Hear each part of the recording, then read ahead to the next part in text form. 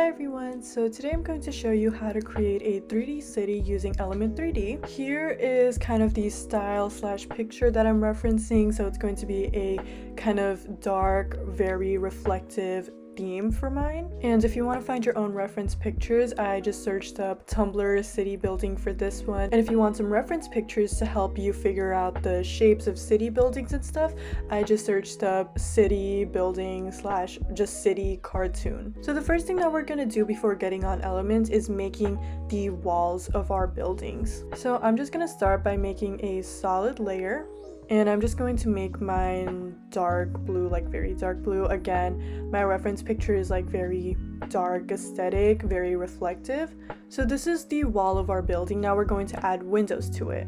So again, make a solid layer. If you want your scene to have more of a daytime look, then add a light blue like this to imitate the look of a sky. But if you want your scene to have more of a nighttime look, then you want to make some yellows, some whites to imitate the look of light coming out of the windows. So I'm gonna make mine light blue to have that daytime look. Now you want to drag this little red square on the side to make it more of a rectangle. Then just press S on your keyboard and decrease the scale. Just something like this. Then pre-compose this. Then go to effects and add motion tile. Now you want to scale down your composition like this. Then click mirror edges and just increase the output width and the output height until the whole thing is filled up. If you want to change the spacing between the windows, then just click back into the composition and just decrease the scale if you want to have more space around it, or increase the scale if you want to have less space around it. Once you like the spacing of your windows, then just increase the scale of your composition. That way we don't have any half windows like these. So you want something just like this. Once you have this, you want to pre-compose the window layer. And we're going to add a square mask to this, and we're just cutting off the bottom layers of windows. Whether you cut off 1 layer, 2 layers, that's your choice. This is just because, you know, obviously buildings don't have windows going from top to bottom all the way down. So we're just trying to imitate that look. Once you have something like this, you want to duplicate the solid layer that's underneath your window. Then you want to select the window and one of the solids and pre-compose those. And now you should have one composition with the windows and one without it. We're going to use this blank solid layer for like the roof and like the sides where we don't want windows. Now create another solid layer, and the color doesn't matter for this one, and add element to it. Then go to custom layers, custom texture maps, and for layer 1 just add your solid layer, and for layer 2 add the composition with the window. Now open the scene setup, and I'm just going to start with a small rectangular building. So first I'm going to create a cube. To make this wider, go to size XYZ and increase the first value. To change the height, just increase or decrease the middle value. And to change the thickness, just increase or decrease the last value. Once you have your shape, just extend the box model and select the little circle. Then here where it says diffuse, none set, click this arrow and select the layer with the windows. If your picture doesn't show up, then try one of these solutions that have worked for other people. I'll also link the post in the description in case anyone wants to add any more solutions. Once you have your picture, just press OK.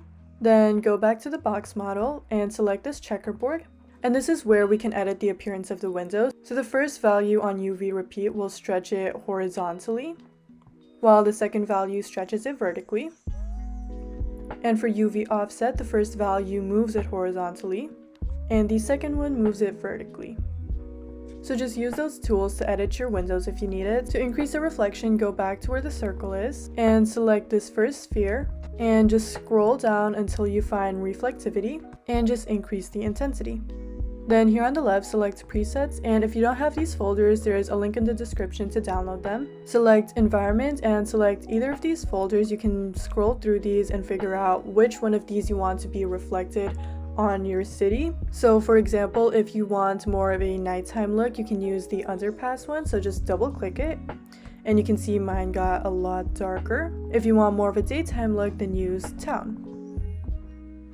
Once you're happy with the reflection on your building, duplicate the box model by pressing Command D or Control D on your keyboard. And we're going to use this to add a roof on our building so that the roof doesn't have windows like this. So to do that, go to this little wrench and you want to decrease this middle value all the way down to 0. Then you want to just drag up the Y arrow until you see it come up. Extend the box model, and here where the little circle is, you want to right click that and select duplicate and replace. Now go to the little picture here, and here where it says diffuse custom layer 2, select that, and you want to change it to the layer without the windows. Once you have that, just drag it down again until it covers up the roof like this. Now let's say you don't want windows on every side of your building. Like let's say I want to cover up this back part. What we're going to do is we're going to duplicate the original box again. This time, since we're going to cover up the back, you want to decrease this last value all the way down to 0. Then drag the Z arrow until it comes out like this. Then here at the scene materials, you want to select the material that has no windows and just drag it to the box model that's highlighted. Then just drag back the wall by pushing the Z arrow again. If you don't want windows on the side of your building and you just want it on the front, duplicate the original box model again. This time you want to decrease the first size value all the way down to 0 and just drag the X arrow until it comes out, doesn't matter which side you pull it to. And again, just drag the material without the windows, drag it to the box model, then push it against the building. Then to block off the other side, just duplicate the box model on the side. Then just drag the X arrow until it blocks up the other side too.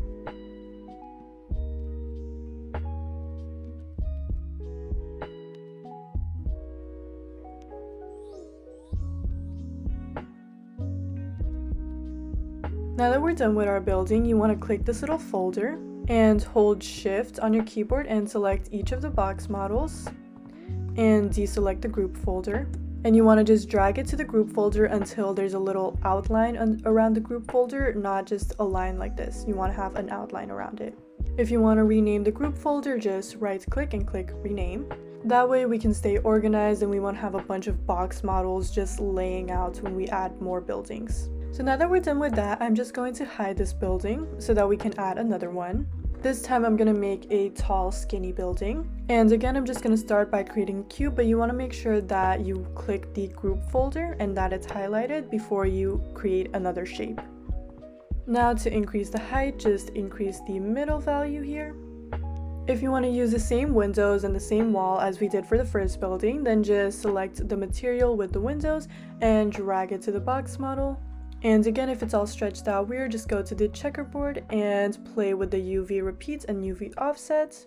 To create the roof, I'm just going to duplicate the box model, go to the wrench and decrease the middle value all the way to 0, move it up, and add the plain wall to that box model, and drag it back down to cover up the top, and just throw these into a folder again. If you want to create another set of walls and add different colors this time, press OK to get out of Elements for now. And just repeat what we did earlier, so create another solid layer, and I'm going to make mine darker this time. And if you want to have the same style of windows, just different colors, then what you can do is go into the pre-composition with the windows and select the composition with the windows and just click Command C or Control C. Go back into our main composition and press Command V or Control C to paste it. Then to change the color, just go to Effects and find Tint and just add that to the windows. Then just select either of these colors and just change it to whatever color you want your windows to be. Then for the color that you didn't change, select the little ink dropper next to it and just select the other little color thing like this. Then doing what we did earlier, just duplicate the solid layer behind the windows and select that layer along with the window layer and pre-compose those. Then go back to your elements layer and add those to the custom texture maps. Now to add this to our building, just go back to scene setup and just do what we did earlier. Just extend the box model, select the little circle here, click the diffuse and add the new wall with the windows.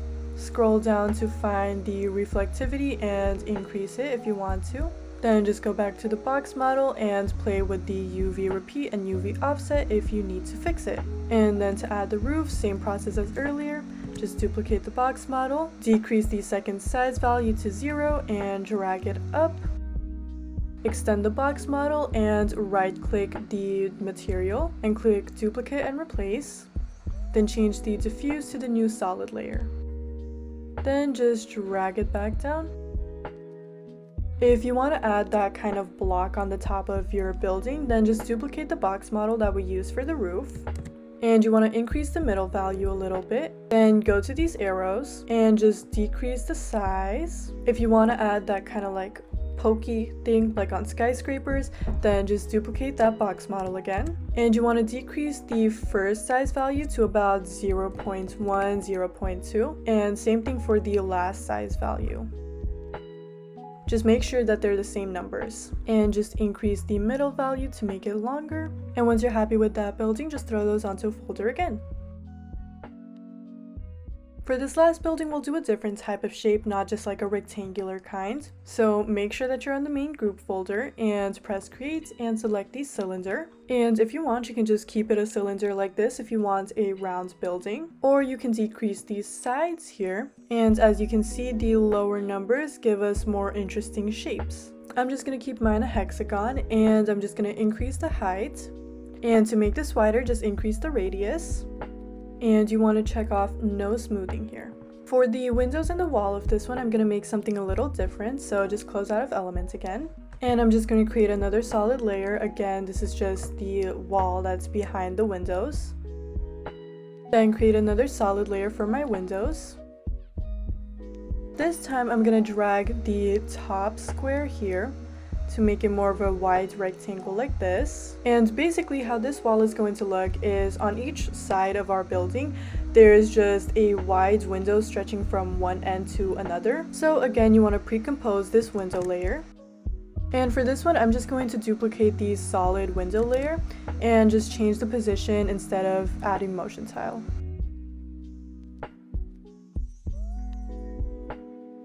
And once you've got your windows, again, just duplicate the solid layer beneath the windows and select the new duplicate as well as the window layers and pre-compose those.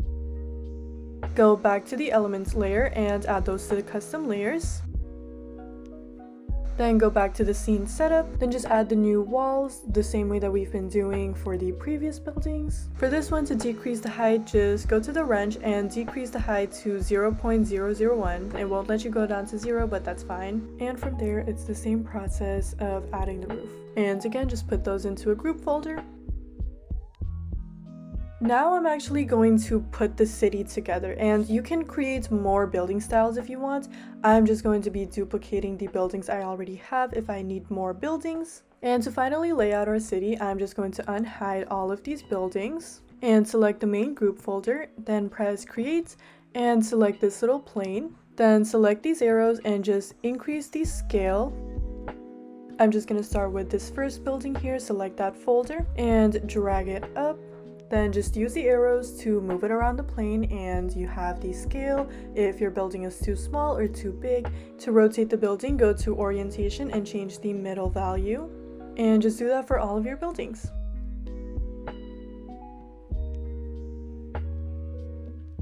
So this is how I've laid out my city. I've made just enough so that I can insert my person here and have enough buildings behind it. Now obviously we don't just want a plain floor, so go to the plane model and select the material, then go to the diffuse, and for this one I'm just going to load it from my file, so select load texture. And I just searched up black road texture to find this picture.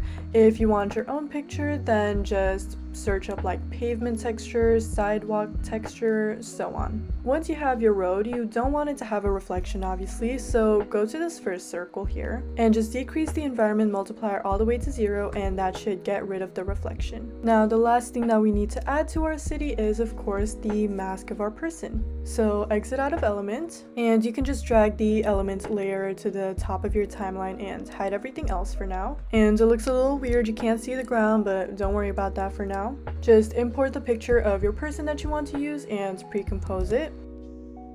Then just create a mask around them. Once you have your mask, go back to your element layer, open up the custom layers and add it for the custom text and mask, as well as the custom texture maps. Then go back to the scene setup, and again make sure that you're selecting the main group folder, then click extrude, and you should see the mask pop up. And to decrease the size, just go to these arrows and decrease the scale, and just position it.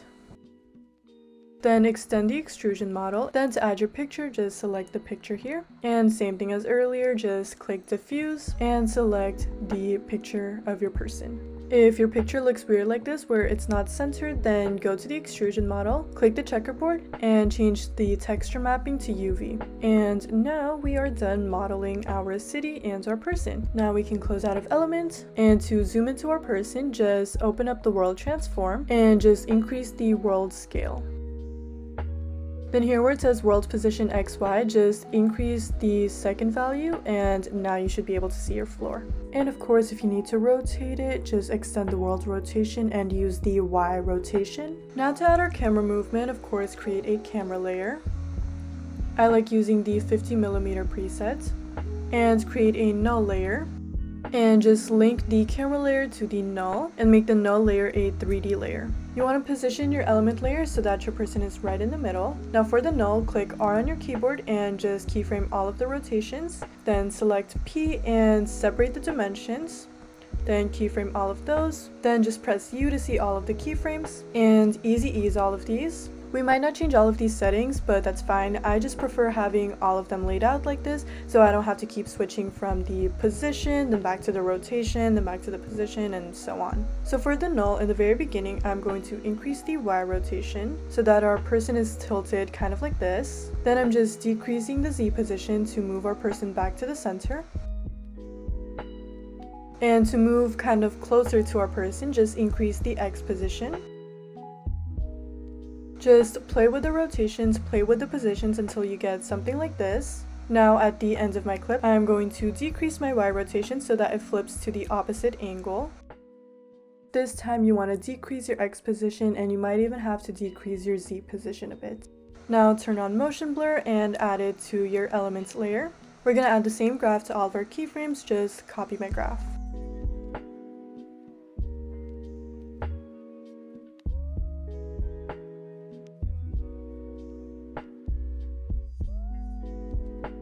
We have two last things that we need to add to this. One is a light layer.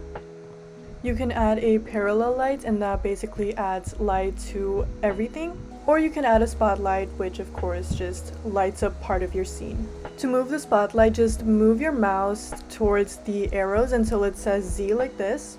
Then hold it and drag it to the right to push the light away. And to point your light towards your person, just drag this little thing to them. Like that. And the very last thing that we need to add to this is a sky behind our city. I just found this picture on Google. I just searched up sky clouds. You want to increase the scale so that it fits your composition like this. Then just drag it below your elements layer. And now that we have our sky, that is all you need to do for this transition.